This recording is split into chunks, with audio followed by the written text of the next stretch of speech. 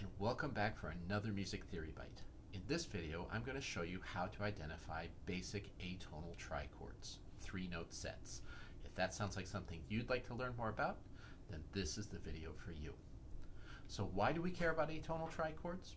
Well, quite frankly, it's an easy way for us to get into understanding and working with the language of atonal music. We can take any three unique pitches, group them into what we call a set, and then based on how we do certain manipulations of those, we would figure out that any combination of three unique pitches will be one of these 12 atonal trichords. Now, there's nothing magical about trichords. That is, they aren't used more frequently than other types of sets. In fact, one might even argue that four-note sets, tetrachords, five-note sets, pentachords, six-note sets, hexachords are used more frequently than trichords. So why bother to learn them? Well, I have my students learn them because, first of all, if you can figure out the manipulations that you can do with trichords, it's just a matter of scaling them up to be able to do them with larger sets. So it's an easy way to get into learning how to figure out how atonal music is put together. Secondly, atonal trichords, there's only 12 of them. Tetrachords, there's a whole bunch more. Pentachords, even more than that. Hexachords, even more than that. So with only 12 trichords, it becomes fairly easy to memorize a smaller group of things which you can then play around with, sort of like playing in the sandbox to figure out how atonal music goes together. What you see in front of you right now is the entire system of the 12 atonal trichords. That is, if we were to take any three unique pitches, group them together into what we call a set, then it would be one of these 12 sets, one of these 12 trichords. It's handy to memorize it, and one of the things that you can do to memorize it a little bit more easily is to memorize the organization of this chart. Now I'm going to talk about atonal sets and trichords and atonal music theory in a different video, but for now this should be enough to get you started in figuring out how all of this works. So what you'll see are a bunch of numbers on this. First of all, down in the lower right-hand corner, you're going to see the atonal intervals. We're going to use those rather than the traditional intervals. So a minor second is a 1 because there's a half step between the two pitches. A major sixth is a 9 because there are 9 semitones between the two pitches of a major sixth. So we have to be thinking about this in terms of atonal interval sizes. Now first, you're going to see at the top of each box a number that starts with 3 dash something, and that's what we call the Fort number. Those are named after music theorist Alan Fort, who was one of the pioneers in organizing musical set theory, that is, applying mathematical set theory to musical structures. And what he did was he took all possible combinations of pitches, trichords, tetrachords, pentachords, hexachords, and so on, and he organized them in charts from the most compact to least compact. So the first number of each of those Fort numbers tells how many elements are in the set.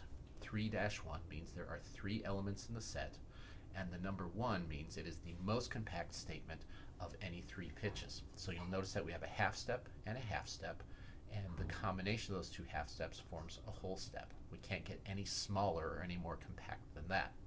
You notice that 3-2 is a half step and a whole step, creating a minor third from the first pitch to the last pitch, and that's just slightly wider, a half step wider than our 3-1. And we could do that and check out all of these things going all the way up to 3-12, which is our least compact trichord. Underneath the Fort number, you see a number in parentheses, and that's what we call the prime form. That is the most compact statement of the trichord starting on 0. Underneath that, you'll see another set of numbers in brackets, and they start on 0, end on the same number as the prime form in the same box, but you'll notice the interior number is different. That's what I call the prime inverted form. Other people have different names for it, but basically what that is the most compact statement of the set, where we take the interior interval and we move it, instead of being above the lower pitch of the trichord, it's going to be below the upper pitch of the trichord. And I'll explain that more in a different video on doing trichordal inversion, but for right now it's just enough to memorize these. So notice that set 3-3 is a 0-1-4 in its prime form. We have a half step followed by a minor third.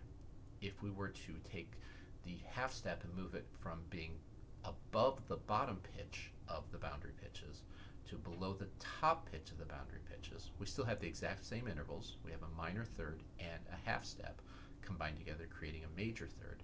But now that minor second, that half step, occurs below the top pitch of the set. That's going to be useful because sets can show up in either its prime form or its inverted form, so we're going to need to know that.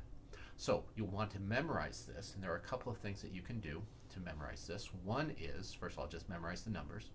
Two is take a look at the organization of the chart.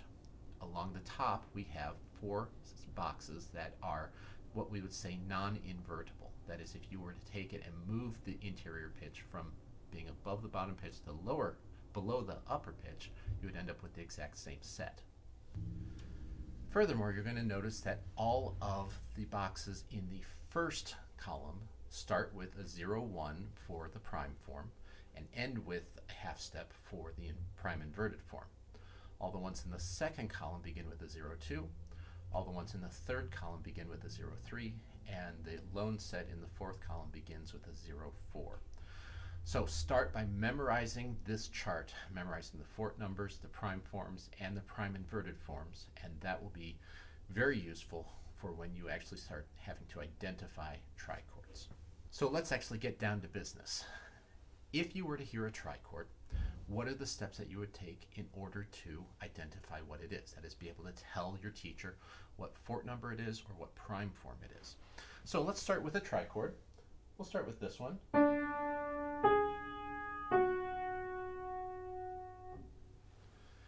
So the very first thing I would do is draw a map or a chart of the shape of the trichord, the pitches that I heard. And so you see here that I have drawn my 3 dots, my lowest pitch, followed by my highest pitch, followed by the middle pitch. Might be useful just to think for just a second here about what are the possibilities of these trichordal shapes. If you think about it, if you have any 3 unique pitches, there's only 6 ways to present them melodically, and then 1 way to present it harmonically, and those are now showing up on your screen. Those are the 6 orderings, 6 melodic orderings of a 3-note set or a trichord, followed by the harmonic ordering. So we're going to start by figuring out which ordering it is, because that will help us figure out what the trichord is. Once we've done that, then we can assume, at least when we first start out, I always have my students identify these in close position first before I start expanding them out. So we're going to just be dealing with close position for right now, so I can assume that the lowest pitch, whichever one it is, happens to be my 0. After that, then, I need to identify the intervals that go into the set. And I'm going to start by listening for the interval that I hear most clearly. I tend to hear the smaller intervals a little bit more clearly. Now I have 3 intervals that I can choose from. I can go from the first pitch to the second pitch pitch to the third pitch, or I could even hear the first pitch to the third pitch. And it's important not to ignore that possibility. Sometimes that is the key to doing this in the most easy way possible. So since I said I like hearing the smaller intervals first, I'll notice that the second pitch to the third pitch in this case was a whole step down, or a -2. So I go ahead and write that on my chart so I can identify what the other pitches will be. If I find one other interval in the set, I will know what the entire set is. At least I can figure it out. I tend to hear some of the more active intervals a little bit more easily, so in this case, I heard the first pitch to the second pitch as being a +6. That is a tritone up. Now with that, I can do a little simple math. My bottom pitch is 0. My top pitch has to be a 6, because that was a +6. And then my middle pitch, the last pitch, has to be a 4, because I know that's a whole step down. 6 minus 2 equals 4. I now know the pitches that go into it. And now I go back to my chart of trichords, which I have memorized, and I figure out which one it is. This is a 3/8 trichord. 0, 4, 6, but I'm not done yet because I noticed that this one is its inverted form, so I'm going to mark that by putting an I after the fort number. So I have trichord 3/8I. And that's really all there is to it. The next step is to just practice a lot of this. Now, if you're having troubles, experience has taught me from teaching this over many years that most of the time if a student is having trouble with this skill, it's due to 2 reasons. The first is they're not good enough at identifying individual intervals. So you really need to spend some time continuing to practice recognition of individual intervals. I recommend playing 3-note sets and identifying the interval between the first pitch and the second pitch to the third pitch, and that all important and often forgotten first pitch to third pitch. All three of those things will help you. So let's recap. First of all, you need to know the theory. You need to understand how the trichords are organized so that you can, once you get the information that you need to identify it, you know what to do with it. So memorize that chart of trichords. Second, listen to the trichord and draw its shape. In the case of these trichords that are all in close position, find your lowest pitch, that's your 0.